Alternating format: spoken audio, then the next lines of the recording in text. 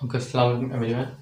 As you all know, that we do have our practical examination on the 15th of October 2020, and this is of physics.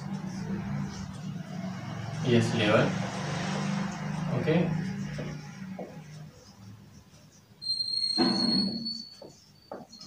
Although it's not easy to predict the question that would be coming in our examination, but still we do have some of the important thing with us as well. First of all, we just need to know about the type of the questions and the amount of the question. Okay, almost there would be two questions, question 1 and question 2 in our examination. And I will have a paper with me that is of October 16. Yes. Now we do have a numbering of the question as well. Like 20 marks, each question carry equal marks is 20. Okay. So basically our practical is about the 14 marks and they further aggregate onto 30 marks. This is how our practical comes. Now, the important thing that I'm going to discuss about that, we do have only 5 to 6 topics somehow that would be coming in our examination of practical. The time duration is 2 hours for both of the question. Okay, for on first question, we could be having any of the experiment like about the current electricity, about the you can say about general physics, and about the you can say two three more things as well. But the most important thing that we need to draw or we need to plot a graph with us. Okay, I'm just going to discuss some of the few tips regarding both of the question. Okay, so first for the tip number one is whenever the centimeter comes in our examination, so it should be written into one decimal place. Okay, one it could be 1 dB. Furthermore, if we just move on, so meter it should become into the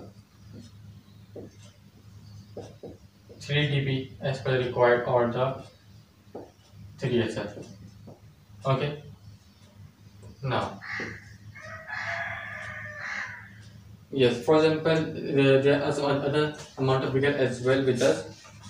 But the important thing I'm just going to discuss about that. For example, in our question, we are just going to calculate about the current. Okay. We just need to know that formula for the current would be V equals to IR. So with the voltage, I the current, or the resistance.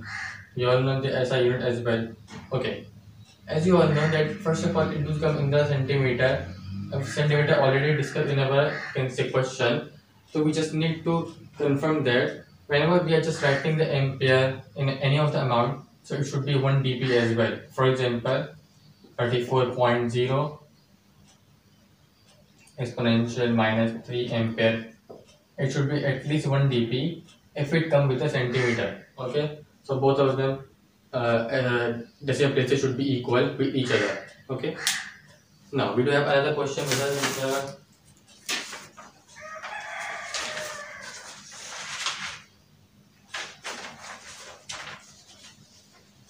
Okay. Just for example, there would be a question which just carry with the errors and the improvements. For the errors and the improvements, I'm just gonna share with the 3 to 4 major things that are compulsory in any of the examination or in any of the practical. First of all, it says that and there you can say 2 readings are not enough. Are not enough to conclude. You conclude the answer. Yes, anything about that? So the improvement could be made as the improvement could be made as the like plot a graph. Sorry, take several readings and plot a graph. Okay, take several readings and plot a graph. Okay, there should be a mandatory in this about the reason that could be never the question number 2. Okay, for example, if the question comes regarding the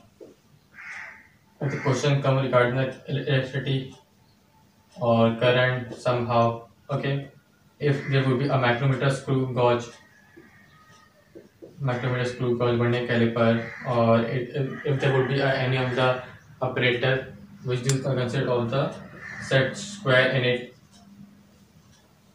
okay, you can say our measurement or scaling. So I think that should be we should be very much clear about that. And now we are just going to conclude the other three things. So I just have a few more with me, and I'm gonna share with you, right?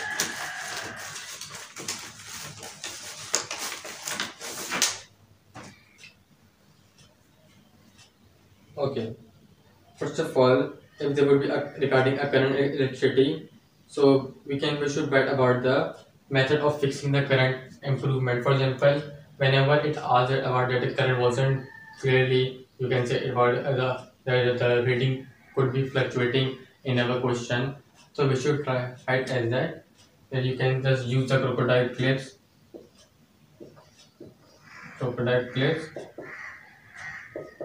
to, you can say, to grip on the wire. Okay. Furthermore, if the thing comes regarding the micrometer screw gauge, so for the micrometer screw gauge, we do have another thing as well, like, yes,